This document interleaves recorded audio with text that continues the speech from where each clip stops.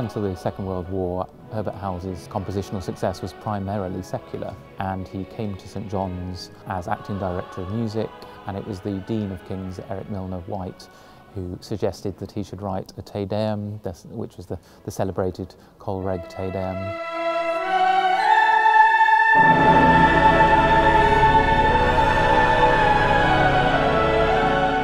Herbert Howells always said that he couldn't write without a person or a place in mind, and I think the Chapel of Kings, Cambridge was very often that place. The perfect acoustic, the perfect space, the inspiration of the architecture, and the friendships that he had with people in this place.